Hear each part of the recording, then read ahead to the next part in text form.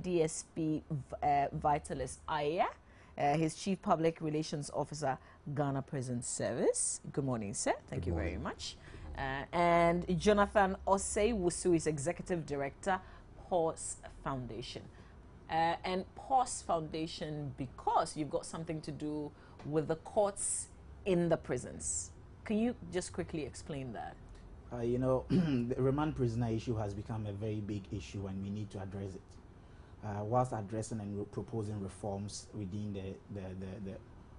the sectors that borders on remand prisoners, we are also trying to set up special courts within the prisons to sit on their matter and then see if we can release some of them. It will interest you to know that some of them have been there because of stealing something or causing harm. This is a bailable offense, for Christ's sake. So why will a judge put somebody behind to prison because of a bailable offense or for stealing? I mean, these are some of the things we are looking at, but we are seriously working with the judiciary, the AG, and then prisons. But this thing that you're going to be doing in the prisons, couldn't it be done in the normal courtrooms that we have? You know, yes, the courtrooms are choked.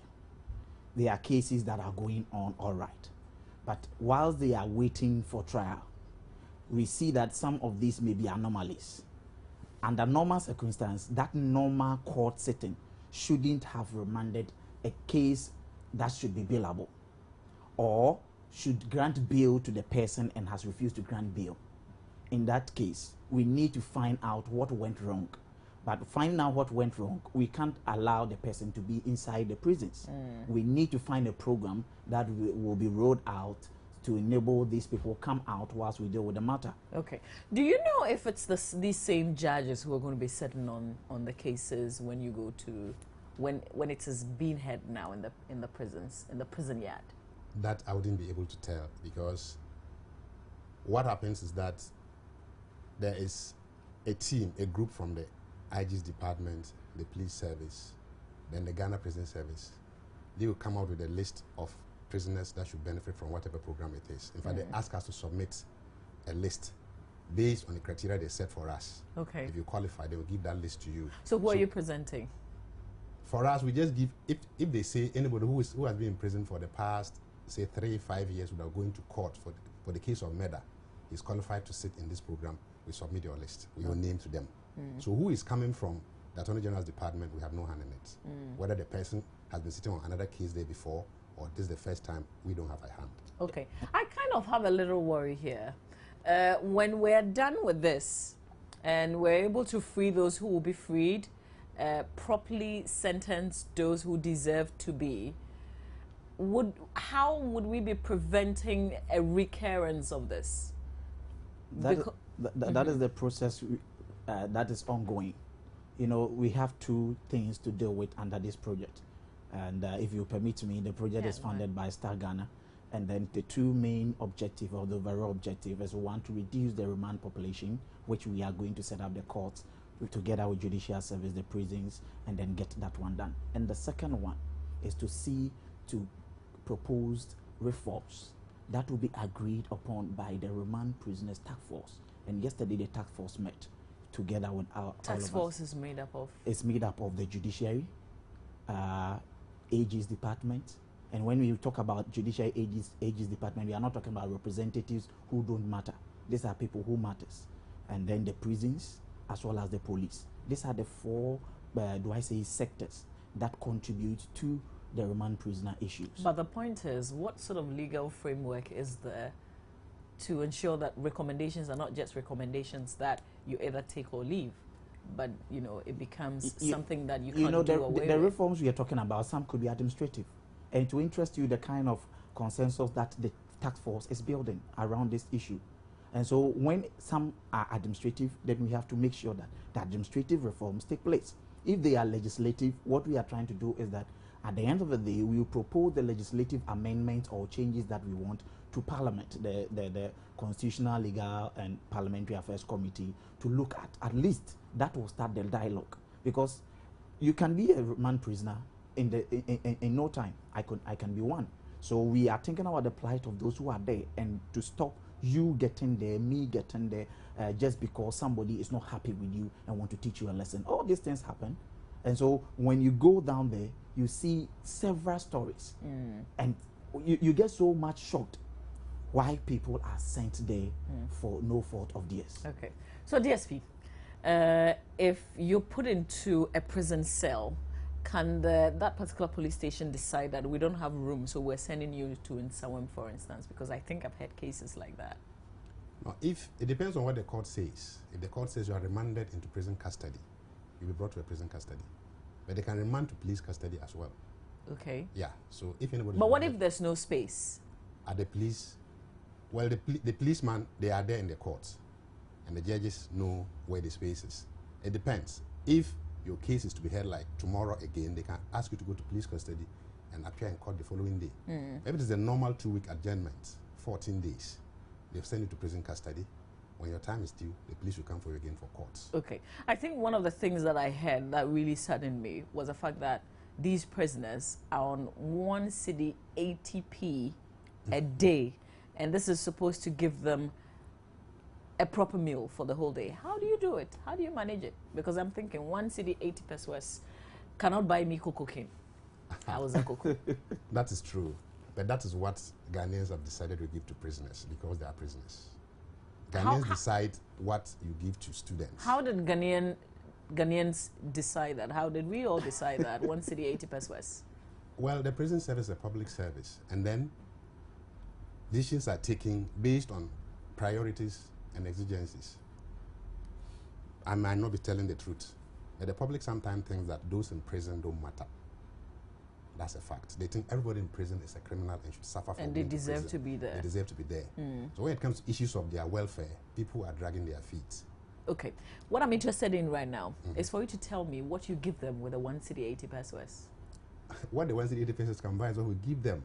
So we give them cocoa, we give them banku, we give them rice. Do you feed them 3 times a day? Yes, we do. So that's the magic we are performing. And it's not easy. I remember I was on a tour with the minister, and the prisoner jokingly said he had forgotten the taste of sugar. I heard that. And that he had forgotten the taste of meat.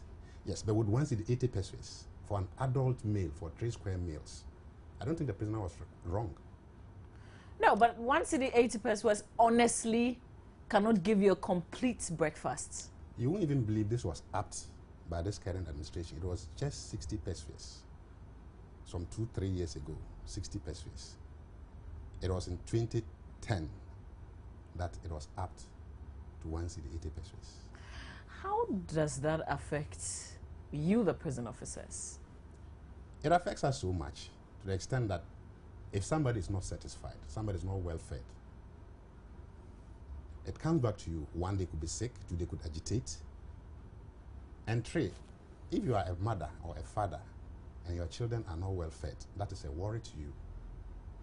So we keep appealing to people, we keep appealing to relatives, philanthropic organizations to come to the aid of these inmates. You can donate anything to the prisons. Apart from that, we also engage in some sort of farming to get vegetables to supplement what the government has given them. That is still not sufficient. The other thing I thought about yesterday was really this budget that government gives you. Does it come on time?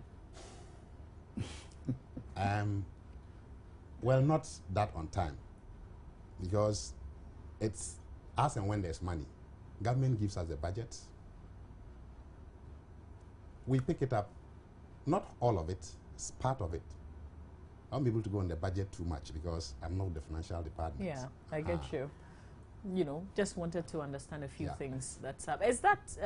let me play the devil's advocate here. You see, these are convicted criminals. No, I get you. And, I'm not going to. Can I be a lawyer for a second? No. I'm just merits of the. I'm saying we are talking about feeding them. Yes. And we are talking about convicted criminals. Look at the amount given to them. And we're also talking about remand prisoners. Good. Remember, and now we are all on the 180. Good. So what we are trying to say is that even taking care of the convicted criminals with 1 cedi 50 pesos is coming 80 pesos is coming at a cost to the state. Now we are adding remand prisoners. So at least if you calculate the amount of money that goes in taking care of remand prisoners, you will find out then why will somebody even send them there in the first place? It is coming as an extra cost to the state. That is why we all have to be serious about this, that we need to find solutions to this remand prisoners issue and then end it once and for all. If not at all, at least to minimize it and then get some reforms to address the issues. Okay, let me stay on the money issue for just a little longer. How often is it reviewed? Every year. Okay. Every year. So what would be ideal? What would be ideal is what I eat, what you eat for breakfast, for lunch, for supper. If you calculate that they are human beings. They are not slaves. They are not from planet Mars. They are from Ghana and they are Ghanaians. So if they have offended the law, doesn't mean that they should be given that paltry sum for 3 square meals a day. No. So what is good for you should be good for the prisoner as well. Okay.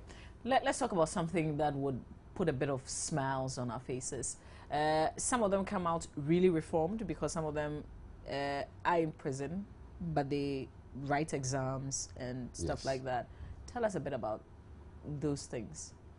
So let's not mix up the two. Remands don't write exams in our custody. Oh, okay. Because they are not convict prisoners. Okay. We have so they are just there.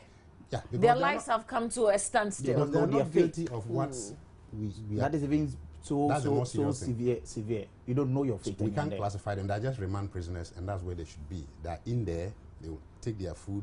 When it's time for them to go to court, they go. If they are discharged, they don't come back. If they come back, cases adjourned, receive them back again. We're talking about some reformations in the prisons. Yes, we have non-formal and formal educations as well as vocational and training skills we offer the inmates. As we speak, we presented candidates for the WASI. And they wrote, usually with 100%, because we have a lot of prisoners who are well educated, prison officers who are well educated, trained teachers, professionals handling them. In Sawam, normal presents the highest number of inmates for the WASI. Okay. And North Deck, sometimes MVTI. As we speak today, the boys at the juvenile center at Boston, they just finished their exams yesterday, day before yesterday. And because we have the resources, somebody is there with a master's. He's condemned to death. What is he supposed to be doing? He offers himself to train his younger brothers who are there, for free. That is the magic. So we are just appealing that people who have donations, people who have anything to give to the prisons, come along with it, because these people are coming back to society to be a part of us. Yeah. So the better we train them to be useful citizens, it's good for all of us than thinking that they should be condemned. Example is, if you look at, I don't have the statistics for now, but since we started presenting them for WASI, we've not had a fail. They've always passed. So they pass and they go back to prison until they're released? Yes, they go back to prison. We have some who have been released and are in other universities.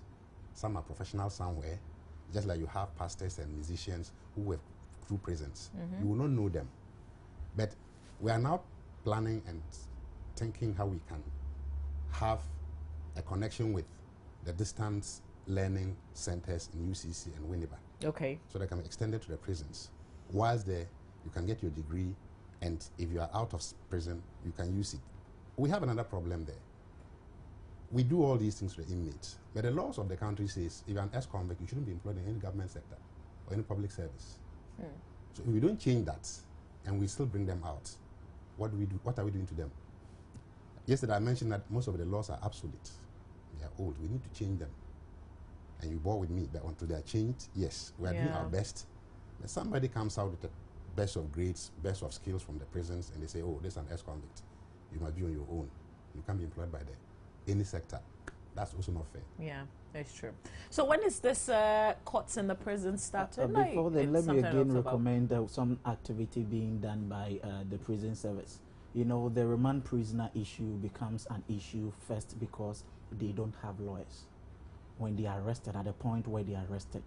And when they don't have lawyers and they are remanded to the prisons, what happens? Some of them you can't even trace their parents or relatives. Some of them you can't get lawyers for them, and so on and so forth. Now the prison service have been able to come up with some reforms, and I have paralegals. As prison officers, they have paralegal units, which is somehow new, to guide these people, counsel them open up for lawyers and look for all these things. So I just want to add that Okay. dealing with that remand issue, prisons, at least they have started to picking up some of these reforms to curb the practice. All right. So for the court sittings, we starting with Takrady somewhere on the 16th and 17th. We are going to Takrady and Takwa. 16th and 17th of October. October to Takrady and Takwa, and then we go to Kumasi the following 2 weeks, and then we come to Cape Coast.